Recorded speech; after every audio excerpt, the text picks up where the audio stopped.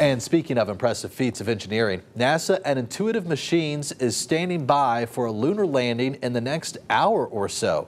Odysseus, a private lunar lander, reached the moon on Wednesday and will attempt to land. All right, here's a live feed of the landing preparations on NASA TV. ABC's Jaclyn Lee has the details.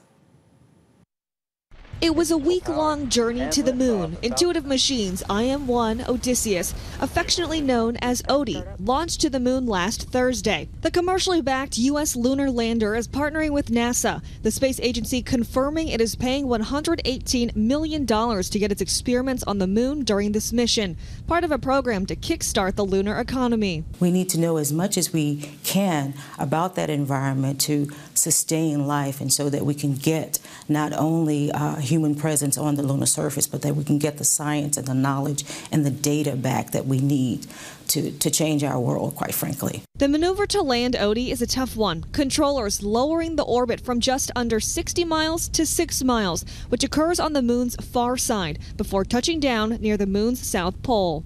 Intuitive Machines partnered with San Jacinto Community College, allowing students to help build the lunar lander. I had everyone's name etched on the bottom feet of the landing gear so that their names will be indelibly imprinted on the surface of the moon when we touch down softly. Going into the mission, experts knew a smooth touchdown would make this the first time the U.S. returned to the moon since NASA closed its Apollo program in 1972. There's a lot of pride and patriotism to put something back from the U.S. onto the moon.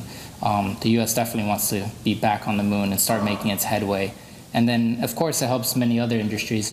This marks the third attempt to land on the moon this year. NASA's Peregrine mission failed because of a fuel leak, forcing it to return back to Earth and burn up on re-entry. Japan's SLIM mission stuck the landing but was upside down, making it impossible to deploy its solar arrays. Jaclyn Lee, ABC News, Los Angeles. All right, and according to the last update from the Intuitive Machines, the lander is expected to touch down on the moon at 6:24 p.m. Eastern Time. Okay. Yes. That's amazing. It is amazing. It's going to be cool to see. We'll all be living on the moon pretty soon. Yeah, watching history unfold. I might stay here. Let me know how it is.